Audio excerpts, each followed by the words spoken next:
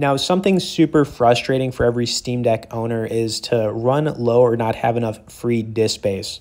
And it is frustrating, but the good news is that there are several methods to free up space and manage your storage more efficiently, which I'm going to be going over, starting with the most obvious one, just installing games you're no longer really playing anymore. And to do this, you just want to right click on any game you no longer play, and then you want to click manage, uninstall, and then obviously do this for as many games as you need. Okay, the next thing you want to do is move games over to an SD card.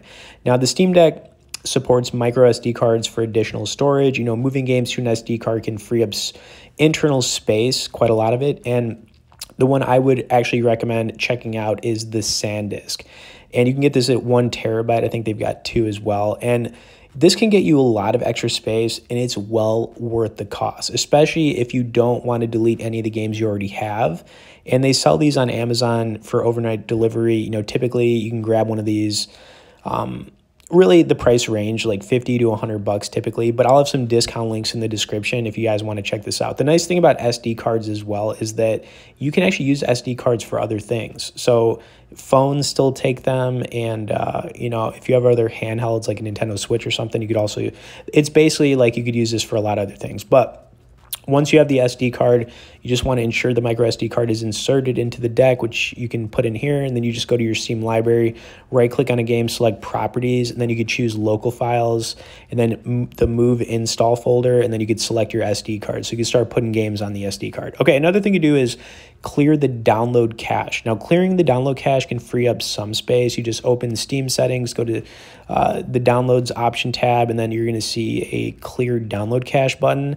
Now, this isn't going to make a ton of difference, but it can help you out a little bit. Okay, the last thing you do is manage your game files. So some games have large files that can be managed separately, and it's the in-game option. So some games allow you to delete or not install certain content packs or DLCs from within the game settings. Anyways, I hope these tips help you guys out, because I know how frustrating it can be to run on low disk space on your Steam Deck. Plus, it can also be like a hindrance to performance. You know, you could start lagging a little bit. But I would highly recommend grabbing an SD card ASAP if you don't already have one.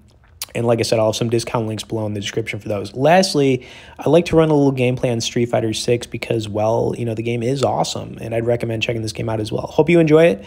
Don't forget to tap that like, and let's run it.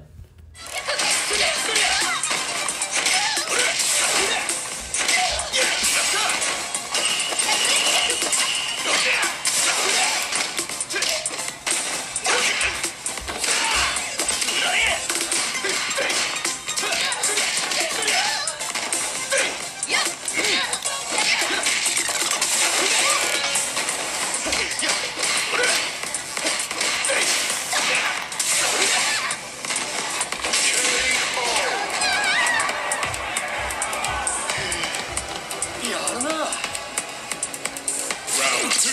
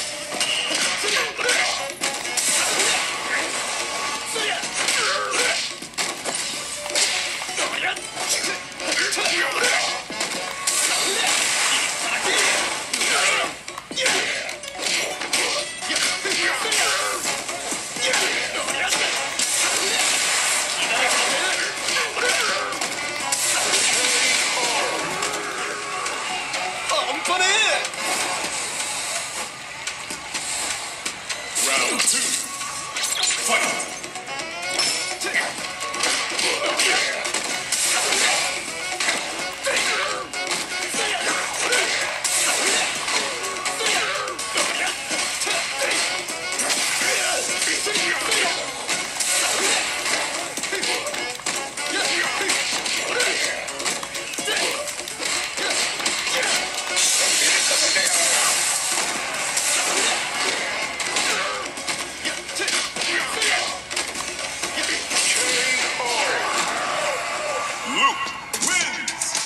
Into this, I wanted to recommend you guys check out Ignition Poker. You know, I think most of us enjoy playing poker in our free time, and this is a great place to do just that. I've currently been playing on Ignition for the last 7 years and regularly tear things up at the mid-stake games. They've got amazing software for playing on your phone or PC and also offer you the ability to play both free and real money games. And with lots of cash games running 24 hours a day and millions of dollars in monthly tournament prizes, you should be asking yourself, what am I doing here? I need to check out Ignition Poker ASAP. Of course, if you guys would like to learn more about them, there will be some bonus and resource links for them directly below in the description of this video. Showtime! Round 1. Fight!